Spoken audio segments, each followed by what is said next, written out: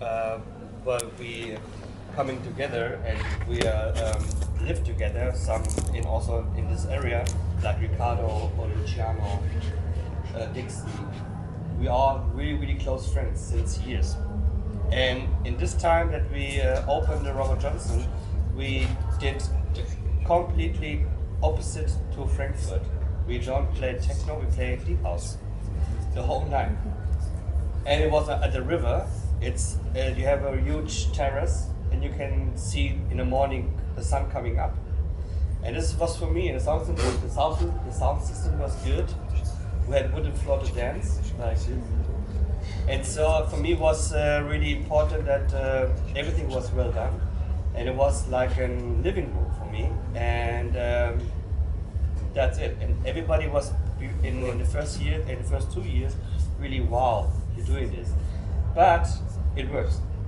It works by all the people that works there. It was really close friends, really family. We have the door breaker. There's no bouncers. There are girls always. We always was working and work today. A lot. 80% of all the people that works in Robert Johnson are girls. I don't know why. I think they have more power than the men. Sorry. And they have this, and it came more and more. In the beginning it was also not so full, and we have a lot of long distance to work, and every Friday and every Sunday was different. But I think in 1 year, 1.5 years, it became really some small famous, going up. Yeah. How was it in the beginning, if you're talking about the lineups? Was it like the main target to make the party crowded and to bring like big name? Because club is always economic. No, the funny thing is we don't book people with names. We book people by music. Yeah. And by friendship. And that's it. Yeah, but of course, and still today we do the same. It was a different time. I think it was a time before the internet was getting bigger and has a stronger influence on partying and all this stuff. It was more like you didn't accept like how do you say that, huge parties there with huge lineups, because all the huge lineup artists were small at this time, like Zip or Ricardo or Luciano. I remember Luciano playing at Robert Johnson, and it wasn't crowded, and he was playing the first minimal whatever thing, and the Robert Johnson opened, and then the whole culture was developing into a super hyper commercial thing. What's now? What you can see with the internet and people getting bigger and bigger, like Ricardo, one of the world's famous DJs. Back then, he wasn't. Yeah, thank you. So, of course, I did also this Playhouse label that also they have a huge fan base. I mean, this is also maybe at some point that Robert Johnson also grew up with this Playhouse thing. So I was Playhouse. And I did everything, all the music direction, and also this helps, of course, to develop and to make the building really well for Robert Johnson. We love Playhouse from 90s. Yeah, from 90s.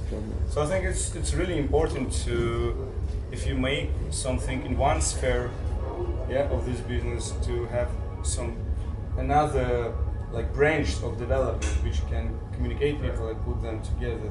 This one is very smart in my opinion.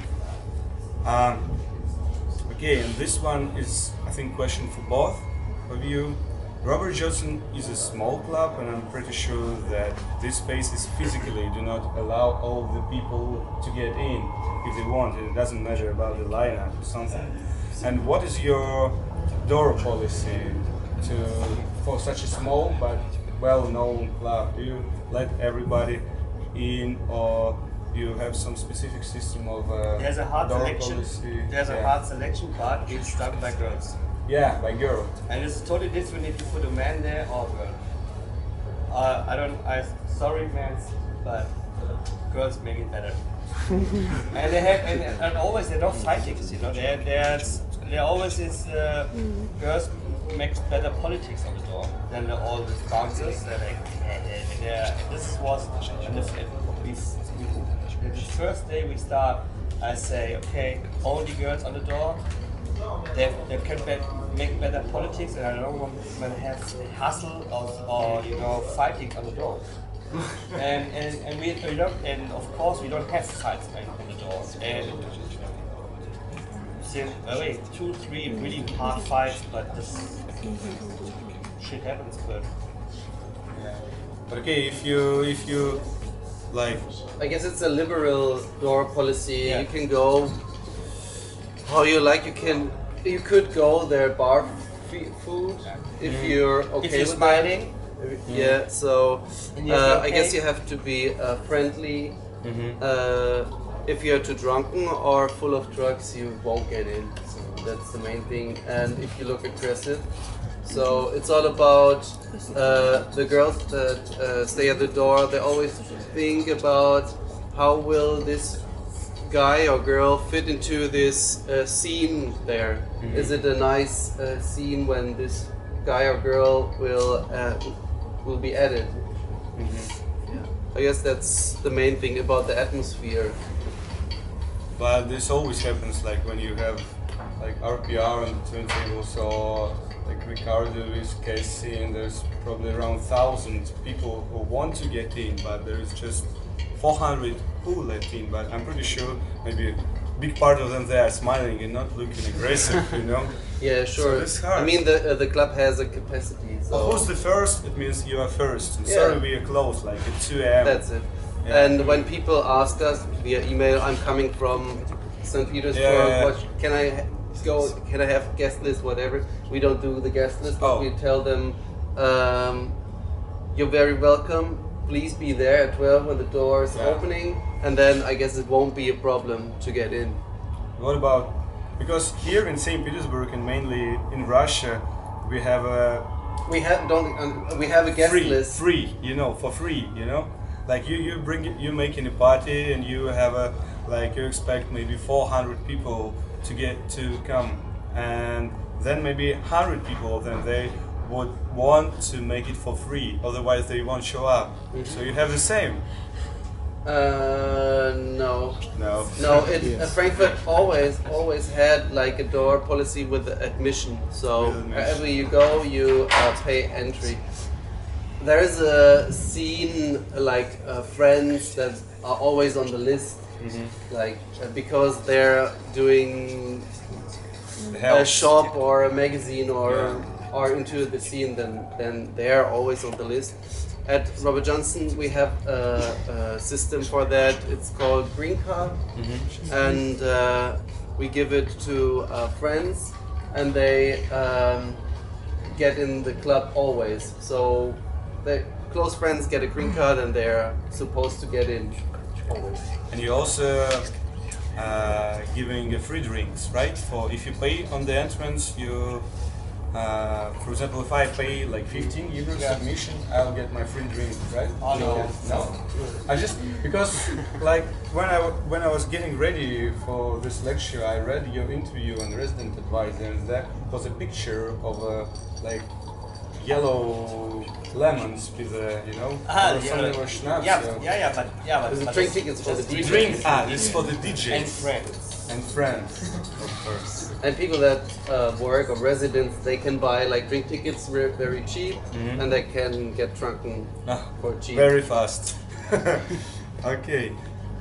So Oliver, now I would love to ask you a question. How you became a part of Robert Johnson family and start to create curated music program? I was DJing, and then I was DJing with some friends in Frankfurt, and we did like parties in underground clubs. Not playing any techno or house. We played everything from soul, funk, breakdance stuff, electro, and then somebody, I'm not sure who it was, Here. was inviting us to play the Robert Johnson in 2005, and then we started to be there every 3 to 1 month.